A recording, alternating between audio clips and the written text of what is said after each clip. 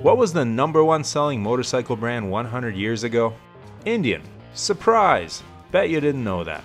And while the Indian brand that has been revived by Polaris is far from a world leader today, it's one of the fastest growing motorcycle companies and has lit a fire under Harley Davidson's butt. Hooray for competition. If not for Indian, Harley might still be shoving the twin cam in their bikes. Instead, after years of bold new colors, Harley Davidson is moving in terms of actual new model design with the Pan America and Sportster S last year. And so, for this year's launch, we expected big things. Did we get them? No. This launch contained about as much mystery as the ending of the Titanic. Spoiler alert, the boat sinks. Pretty much all of the info given had been leaked beforehand. The official Harley Davidson launch 2022 was a solid half hour of fluff that I subjected myself to so you don't have to. And I'm here to give you the Cole's notes without any of the marketing BS. So stay tuned and prepare to be underwhelmed. And as always, if you find this content valuable, you can help this channel by liking the video and hitting the subscribe button.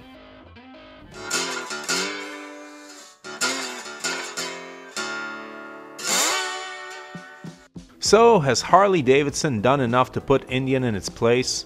Last year they went some way toward it, and maybe later this year they will again. But nothing they did in this particular launch is worthy of being called revolutionary.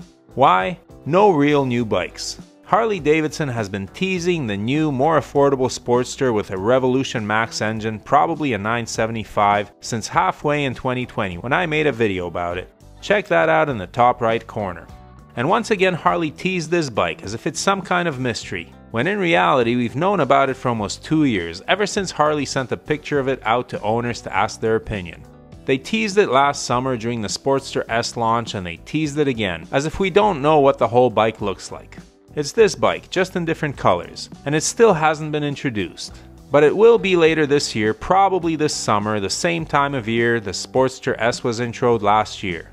I get it, Harley needs to keep that news cycle going to look like they're keeping busy all year, so they're staggering the new bike launches as they tool up the factory.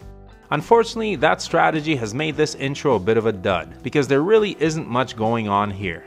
First, let's go over the improvements to the CVOs. Bold new paint and an improved stereo. That's it. No improvements to the motor, the 117 is still the CVO power plant. Now that was fine when only the CVOs had the 117, but now that 4 non-CVO models are also running the 117, these top-of-the-line bikes need more. They cost over $40,000 US. They should be the absolute top of the line in every way. That means a 131 or at least a 122. I have a feeling that Harley will put the 122 in the CVOs in 2023 so that they have something to talk about at next year's launch. Speaking of the 117, this was the biggest news at this year's launch. The Lowrider S gets this motor and a lift and rear suspension to increase ground clearance, and 3 new 117 cubic inch ST models are introduced. ST for Sport Touring? So first, let's talk about the Lowrider S. This is the best thing in the launch. This is a good bike as far as big twins go, and the improvements will make it more sporty. And by sporty, I mean sporty for a big twin Harley. It's no drag bike or canyon carving weapon, but is decently capable while looking and sounding cool. There's also a light touring version called the Lowrider ST with a frame-mounted fairing and hard bags which looks surprisingly good. A lot better than a Road Glide in my opinion. This is the bike in the Softail lineup which replaces the Sport Glide, and I have to say it's a step up. Between the bigger motor and the improved weather protection, I think Harley got this right. The one reservation that keeps it from being a home run is the price. The regular Lowrider S is one of the better deals in the Harley lineup at $18,350 US, but this bike costs $3,400 more, and truthfully, I'm not sure that a fairing and a relatively small pair of plastic bags are worth that much. In addition, we have 2 more STs, a Road Glide and a Street Glide, both also powered by the 117 cubic inch motor. These are a result of the influence of the King of the Baggers race series in which Harley beat Indian. Apparently, performance baggers are a thing now, and Harley is offering these bikes with their bigger motors, solo seats, and Öhlins shocks because customers have been customizing their bikes in this way already. So why not just build a factory custom? Now let's be clear, the Road Glides and Challengers raced in the King of the Baggers have about as much in common with the stock bikes as NASCAR cars have with what's sitting in your local Chevy dealer's showroom. But winning on Sunday does translate to Monday sales, although I doubt that Harley has trouble moving road glides. In any case, as much as performance baggers seem an oxymoron, these bikes are actually pretty nice. If I was going to ride a bagger, that Street Glide ST would look pretty sweet. Mind you, for less money, you can buy a Goldwing or BMW bagger that will dust these every day of the week, but still, better performance is always good. So why am I not jumping for joy? Because both of these bikes cost $30,000 American dollars for the base model before adding dealer fees or taxes. Now if folks want to pay that, fine. But for that price, you can get a stock road or street glide, drop a Stage 4 performance kit and shocks in it, and blow the fairings off any of the STs. I really have to do a video on the relative value of various Harleys soon. These two baggers basically just managed to match the performance of the Indian Challenger while costing thousands more. So the bottom line is that the Lowrider S is a good upgrade and would probably be the big twin I'd buy if I was in the market.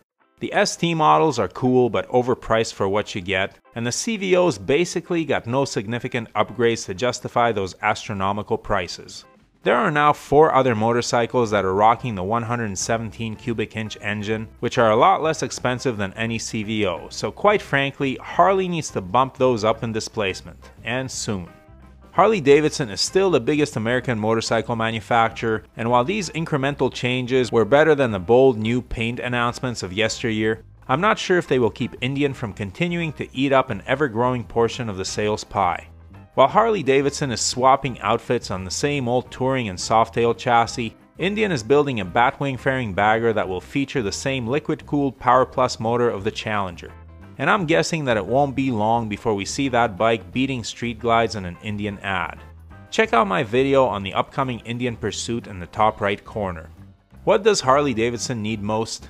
First, they need an affordable Sportster to get those entry-level riders in the door. Come to think of it, if they want to appeal to younger riders, a 750cc flat tracker style bike would be great. I have a video about that too, up in the right corner. Finally, if Harley wants to build a serious performance bagger, they'll have to design it from the ground up around a punched out version of their Revolution Max motor. It's a good investment in the future, as there will come a day when the Milwaukee 8 will no longer be able to meet those emissions standards. So I know that I'm going to get flack for being negative here, but when you look at this launch, there were really no new bikes introduced. Increasing the size of an engine and slapping on new shocks or a fairing is an upgrade, but does not make for a new model. Also, the Electroglide standard is gone from the Canadian website, which is seriously disappointing. Harley is introducing ever pricier bikes and getting rid of affordable ones, which is a risky strategy. Many middle-class riders who want to be responsible with their dollars may end up pretty frustrated with a company that tries to look like it markets its bikes to the everyman but prices them to the elite. Especially since in their dark days it was the everyman who kept them afloat. Yep, I'll definitely have to make a video on value in motorcycles soon. So what do you think? Are you digging the Lowrider S? Better order one soon, as I have a feeling they'll sell out fast. Are the STs worth it? What bike would you like to see Harley Davidson produce? Share your thoughts in the comments and cruise on. If you're interested in any of the gear that Brooke and I wear or use, or the camera equipment we use to film this channel, the links are below. Everything listed there was bought with our own money and we are not sponsored by any company. However, the links below are affiliate links and the channel is paid a small amount for referring you to shop at no additional cost to you. We do not recommend any products that we are not satisfied with ourselves, but we do strongly urge you to do your research and select the correct size for items like helmets and clothing. As always, thanks for watching, your support is greatly appreciated. Please hit that subscribe button, give the video a thumbs up and leave a comment below. And whatever you ride, enjoy it. Wave at other bikers no matter what they're riding, we're all part of a brotherhood and sisterhood. Keep the rubber side down, shiny side up, and may the spokes be with you.